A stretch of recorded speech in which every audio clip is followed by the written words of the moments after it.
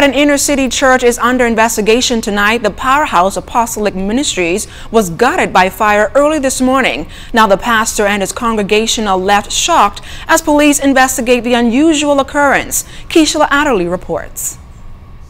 These showers, too little, too late, as a place of building and upliftment went down in flames.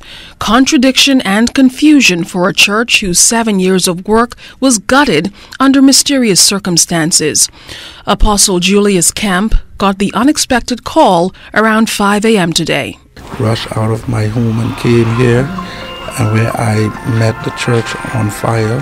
I met 3 fire engines at the time on site, and persons standing around as officers were trying to bring the fire under control.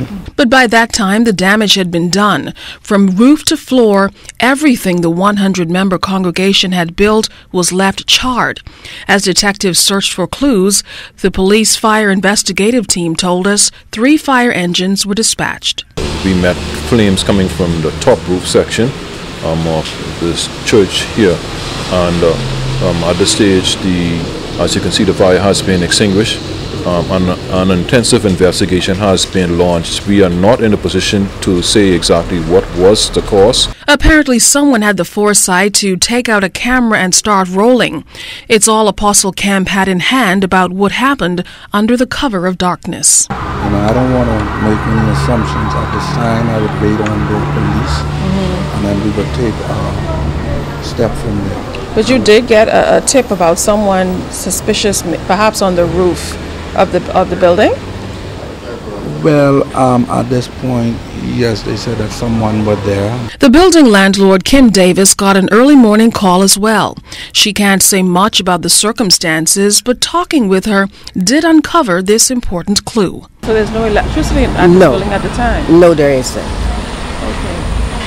So that for them ruled out the possibility of an electrical fire at this time.